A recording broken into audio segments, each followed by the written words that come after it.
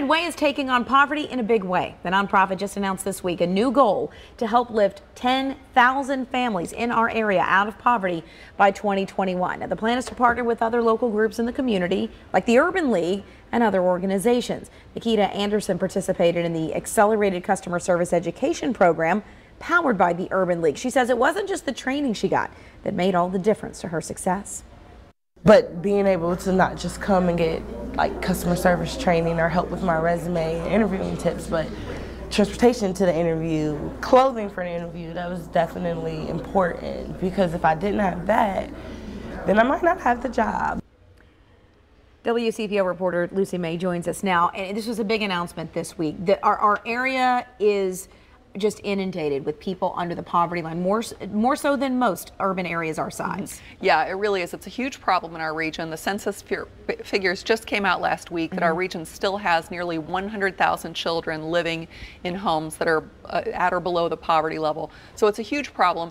As we know, the Child Poverty Collaborative has been working for some time. Their goal was to lift 5,000 families in Hamilton County out of poverty. The United Way came along and said, you know what, we want to double that number and go to 5,000 families throughout the broader region. So it'll be 10,000 families total, and this could make a huge difference. And this week on Good Morning Tri-State, we spoke with Ross Meyer from the United Way, and what he was saying is, like, this is collaborative, really. It's a comprehensive approach. Like Nikita mentioned there, it's not just teaching me how to get a job. It's taking me to the interview and giving me the skills that I need to get there. And it's not a Band-Aid. Right, exactly. The problem of poverty is so complex for families. A lot of people who have never lived in poverty or don't know someone who's living in poverty will say to me, why don't they just get a job? Well, that sounds easy enough. I mean, we do have jobs available in the region, but if you don't have reliable transportation to get across town to where that job is located, if you can't find good, affordable child care, if you don't have the right clothes to wear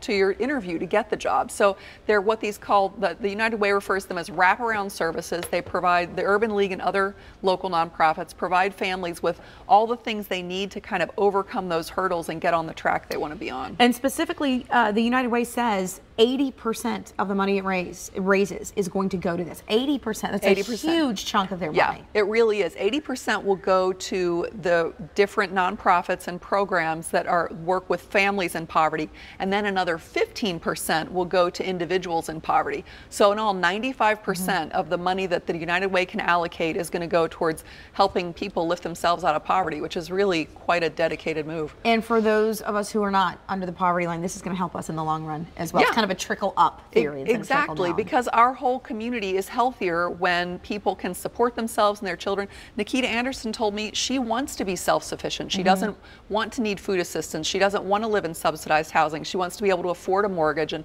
have a home that she can pass along to her kids someday. That's what she wants, and she just needs a little boost to help get there. If you want to read more about the specifics, how United Way is planning on doing this, you can do so right now at WCPO.com and just check out Lucy's article. Thank you. Thank you.